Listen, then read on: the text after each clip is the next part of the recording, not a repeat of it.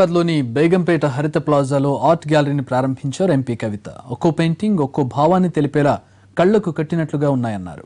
గ్యాలరీలో తనకు నచ్చిన ఓ పెయింటింగ్ను 30,000 రూపాయలకు కొనుగోలు చేశారు.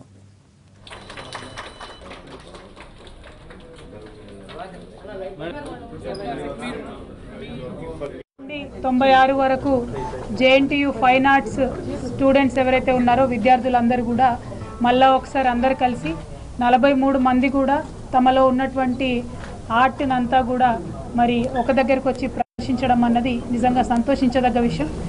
తెలంగాణ ప్రదేశం ఎప్పుడైనా కూడా ఆర్టిస్టులకు కానీ ఆర్ట్కి కానీ ఒక నిలయంగా ఉన్నటువంటి ప్రాంతం.